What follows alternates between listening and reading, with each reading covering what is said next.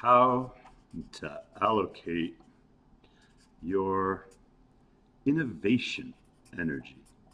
In every organization, there is a tendency among the people who are creative and invent the next product, feature, or service. There's a tendency for them to invest their innovation energy according to their own intuitions and needs. If you're not explicit about where the innovation energy in your organization should be directed, you may find that your engineers or your designers or your creative people are working on features that aren't going to grow or advance your venture. So this is how I make it explicit. The very first thing that we're going to do is direct our innovation energy to solve customer problems.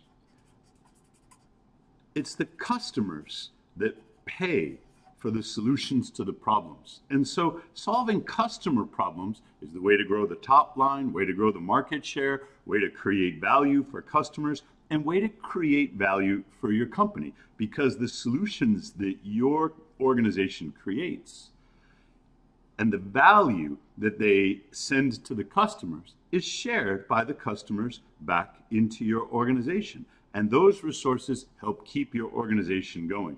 So the number one most important place to send your innovation energy is in solving customer problems. The difficulty with that is it requires you to empathize with the customer. It requires your creative people, whether they are programmers or product designers or engineers, to take the perspective of the customer and understand their problem. And often, the source of innovation in your organization is not in direct contact with the customer. The salespeople might be, the service people might be, but your engineers and your designers and your programmers might not understand the customer problems because they don't hear from the customers. To allocate your innovation energy towards solving customer problems, you have to keep your innovation team in direct contact with the customers. The second place to send your innovation energy is to solve production problems. And this is a little bit easier for your organization if you can put your creative people, including your production people, empower their creativity, in touch with your cost of production. And it doesn't matter whether you're in the service business, producing meals, producing experiences, producing code, or producing tangible products. If you can solve production problems that lower your costs, you will get paid. So solving customer problems increases your revenue. Solving production problems reduces your costs. Both of these will expand your margins and create more resources for your venture. The second place then that we allocate our innovation energy is into solving production problems that will reduce the costs of delivering the solutions we've already designed for customers. So what's the third? The third place to allocate your innovation energy is pride of workmanship. And this is the easiest one of all for your innovators to be in touch with. If they aren't in touch with your customer and they don't have good information on your costs, then your team will allocate to pride of workmanship. And you may find feature creep.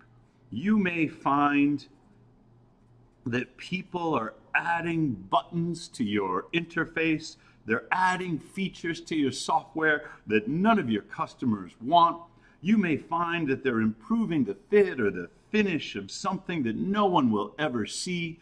You may find that your engineers, your production team, your programmers, your designers are working on things that improve their own self-satisfaction without considering who's going to pay for it and without considering what it costs to produce. Because in a lot of organizations, pride of workmanship is all the innovative people have access to. And sometimes you must allow them to improve their self-satisfaction, to work solely for the pride of workmanship. Ideally, they would be working on a solution for a customer that the customer is willing to pay for. They would be working on something that is cheaper to produce and taking pride of workmanship. But there are occasions, and I hope that in your organization they're rare, when pride of workmanship is the primary motivation for your innovation. It improves your morale. It helps people bond with your mission and your venture. Keep in mind that it will not grow your margins.